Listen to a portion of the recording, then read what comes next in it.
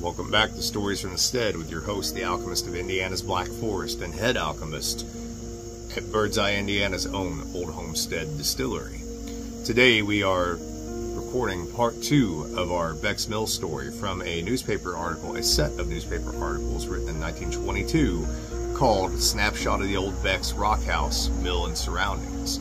As I mentioned in the previous video, Becks Mill is a very special place to me and to my tribe of heathens, as it were. Heathen distillers, in fact. We like to get together out there. We like to do reenactments, but we also like to get together and just to have a good time. Sometimes we're not even reenacting. Sometimes we do a little talk about history, and then we try to get together with other local distillers, other local moonshiners or home distillers, and just have a little fun get-together, a little talk about some of the local history. Sometimes we get together and we'll actually make a stone beer or a grut for distillation from whatever is local and growing on the hill at that time, foraging what we can. It is a very special place. It is a sacred place to me. I cannot stress that enough. The crossroads there are the most powerful crossroads in the county of Washington that I know of. There's a very special energy in that place for multiple reasons. This article, as you may have noticed in the previous edition, is touching on some of those things without giving you all the information. And the truth of the matter is, even the information that I have that goes beyond this article is sworn to secrecy. I'm not allowed to tell you. As such, I never will. With a handful of people to tell the facts that I know of Becks Mill and other sacred places around Washington County so that they can carry it on to the next generation, but never to be advertised to the public. So in many ways, this is sacred knowledge that you're getting from this 100-plus-year-old newspaper. I hope you enjoy. We're going to go back to our second part of the first article. A bear hunter's tragedy. All history and tradition tells us that in 1800 to 1812, this part of the county was the habitat of the wolf, bear, wild hog, panther, and Indian. Somewhere about these dates, a famous bear hunter of Arkansas came to the Becks for a hunt. He and one of George Beck's sons, the oldest, if I am informed, went out one winter day to hunt for bear. Snow was deep on the ground. Both were equipped with gun and ammunition. Of course, the bear dog was along, as it required this canine to bay the bear or panther. They chanced to come in sight of the bear trail. Signs indicated that in the snow that their game was near, and a large one. They moved on with eagerness with rifle well charged. About sunset they had tracked their game into the cave. Now, what to do and how to do it was a question to be his bearship. To venture into the cave after him meant great danger, if not sudden death. The old Arkansas hunter backed square out and would not venture into the cave. Beck was rather of a daring disposition and said to his friend that he would get a long pole and put a torch on the end of it and go in after Mr. Bear, if he, Arkansas, would remain at the mouth of the cave. So all preparation was made. Beck, with his trusty rifle, pole, and light, went alone. Kept his light 15 feet in front of him with his rifle in hand. Finally, he came to a point in the cave where he had to crawl. Finally, looking forward with eager eyes, he saw the bright shining eye of the bear. He paused, looked, and thought. Now, should he shoot and cripple Bruin? He would pounce up on him and eat him up before he could back out. He concluded he would run his pole and light up as close as he dared to the bear, command his attention, then shoot. This he did. The crack of the trusty rifle, his bearship rolled over and began to grow. Beck backed out, reached the mouth of the cave, where the Arkansas was. The hunter asked the bold and daring hunter the result, and he was informed. They stood at the mouth of the cave until the groan of the bear ceased. Then they went into the cave after him, fastened the hook to his nose, and dragged him out of the cave. The reader, no doubt, will be surprised when he is told that this Bruin weighed 400 pounds. We will say, for the benefit of the reader, that we were not born yet and cannot vouch for all the facts of the bear hunt. But we do know that later years, bears were kept on the noted hill, for we saw them. At one time, John Mitchell, who lived on across Mill Creek from Becks, killed hogs, and had 11 large hogs hanging on the pole. And Mr. Bruin, which was kept in a log pen, smelt the blood and fresh pork, raised the roof off of his den, and deliberately walked over to see what was going on. John, supposing the purpose of his visit gave the heart of the hog at once. Mr. Bear climbed up the walnut tree, which still stands, to first limb. There he stretched himself happily and ate his supper of heart. His appetite and curiosity being satisfied, he came down, and one of the Becks came with his chain and led him home. He was very large and inoffensive, except when he made mad.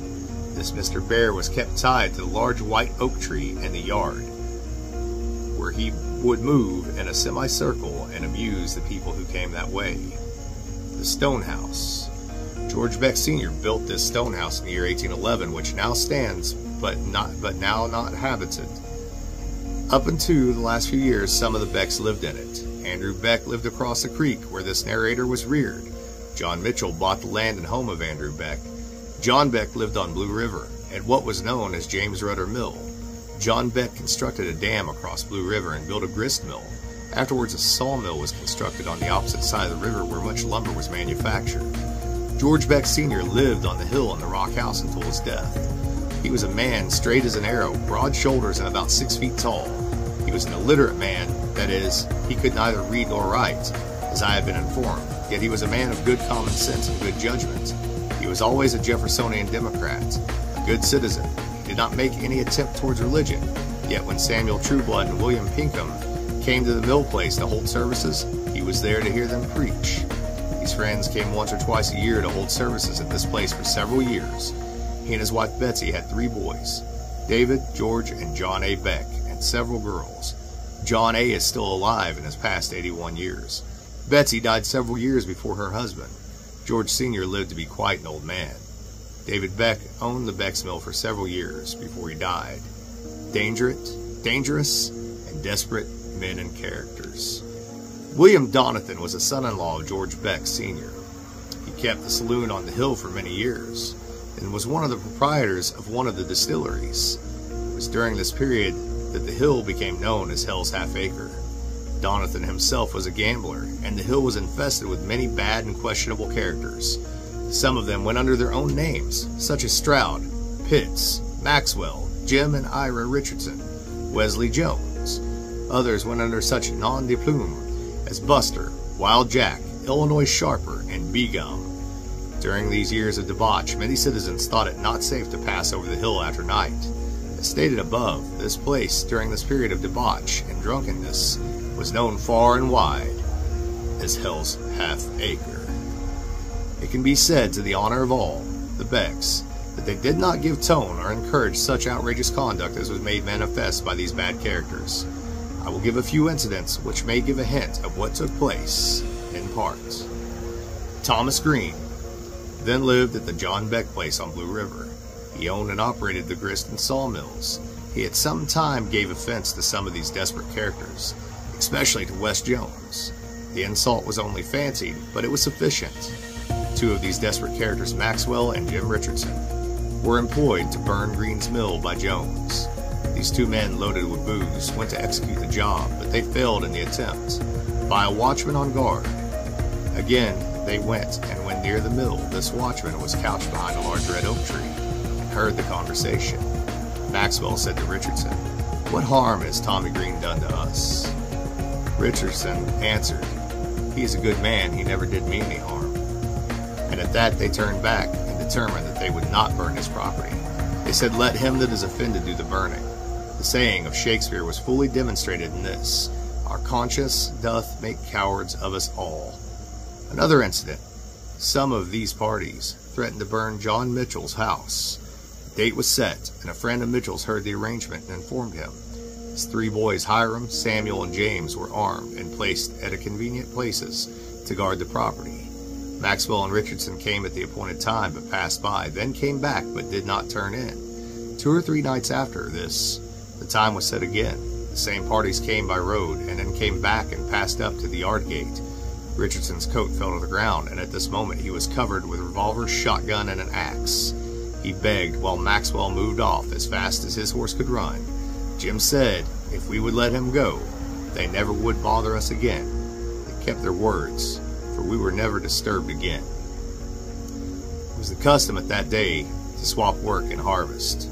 John Mitchell, Williams, Hiram, and Sam His sons were helping George Beck Jr. to harvest his hay. In the evening late, we were all in the yard at Beck's, and Jim Richardson was trying to raise a fuss with Will and John Mitchell. Said to Frank Hiram, "Let me have your black snake whip, and I will settle with these boys." Just at this moment, Ira Richardson came out and said, "John, you can't whip my boy," and attempted to strike John. Just at this moment, John struck Ira in the butt of the ear and turned his heels in the air, then punched him a few times in the short ribs, and Ira cried, "Enough," by S.H. Mitchell. That concludes the second part of the first article. I hope you guys greatly enjoyed that and the inferences that were also made about further information that is not public knowledge within this article. We'll be back tomorrow with the second part of the article. From our hearts and hearts to yours. Later.